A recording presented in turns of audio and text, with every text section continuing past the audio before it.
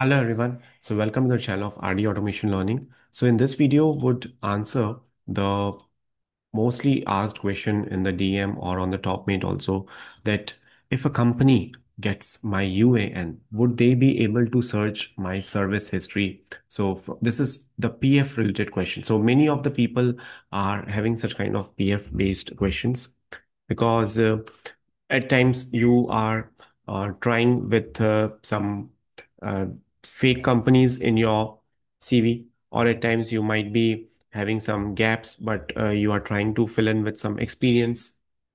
So such kind of questions might come up to you, that if you give the UAN number, then would that company be able to search the service history or not? Now, see, before we deep dive into this thing, there are certain aspects that you should understand.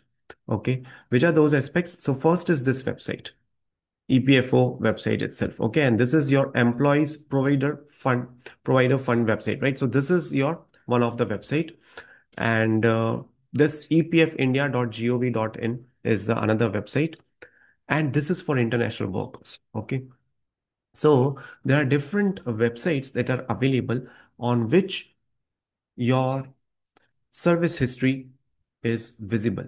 Now, who can access this particular service history? So, the very first thing is you or yourself. You can view your service history. EPFO itself can also view your service history. Okay. Now, the next and the important thing, when you give your UAN number, so every company or the employer, they have their account.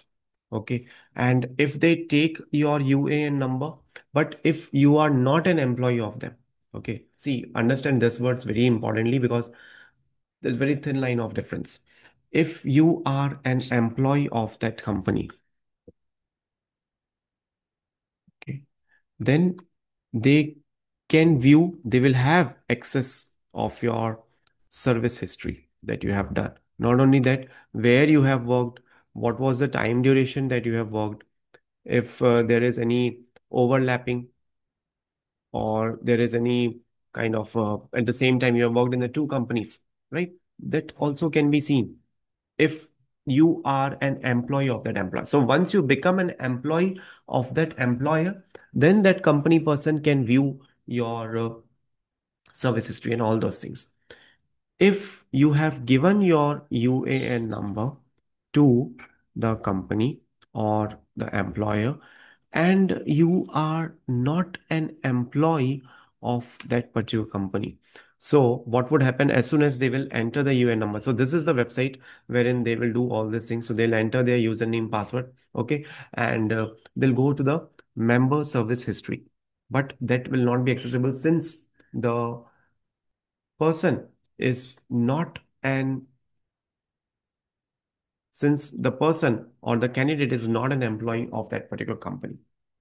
So when you get hired, when you get the job, at that time, company or the employer can definitely see and can access your service history. Now, see, I'll come to the next question, next aspect of that. What is BGV and how it is done? Okay, okay. So what is BGV and background check verification? Fine. See, we'll discuss this thing. Okay, now one more thing I would like to tell you. Before 2020 year, okay, such kind of history the employers were not able to see. Okay, 2020, it was not accessible.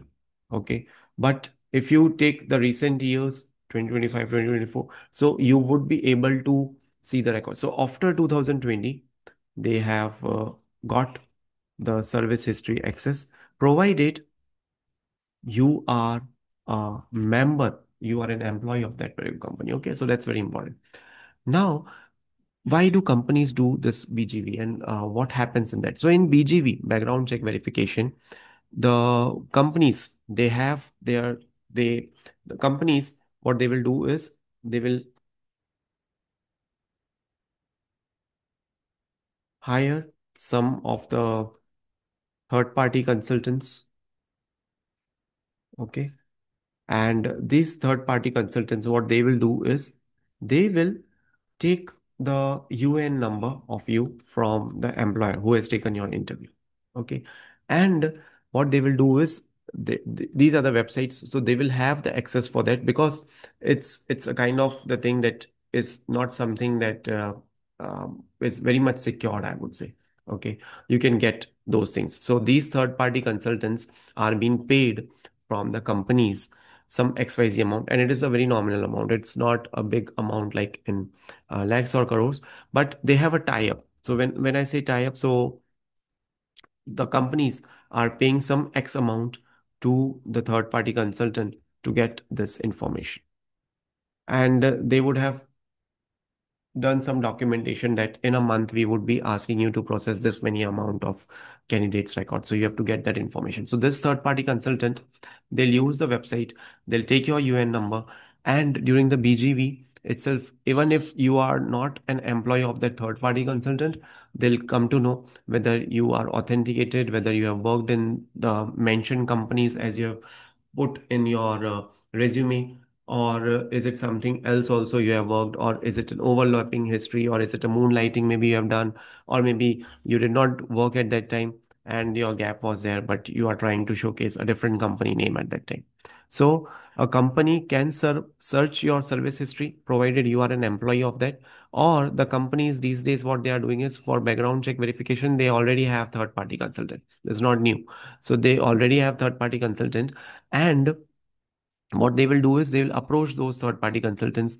They'll ask them to verify if the employee who has been recently interviewed is has the service history proper or not.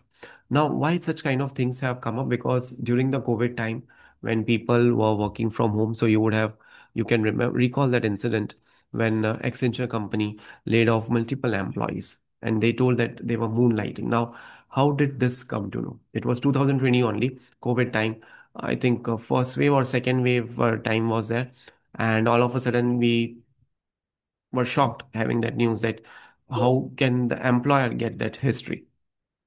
So this was what the change that has happened. So on the EPFO website, the companies got the access of the service history of their members, of their employees who were working in their companies. And that's how they were able to trace back whether this particular company is getting, whether this particular employee is getting the paid salary from only us, or is it someone else also involved in his payment. So that's kind of things have been happening, and that's why the uh, layoffs, and after that if you will see the BGV process have got more stringent, and people are uh, the companies are having multiple round of BGV before you get onboarded, before you get hired, right? So this was a short video on can company can search your service history or not, right? So it's a very thoughtful process, and if you are going to go with this particular approach, definitely risk is there, and if you get caught, the companies will not shortlist you, and the companies might not give you the reason, or they'll give you the reason that based on your service history such kind of information have been uh, traced, right? So these are the ways how the employer will check your service history. It's not a direct way, but definitely an indirect way to do the same, right? So that's it for today's video. Thank you so much for watching this video, and stay tuned for more updates.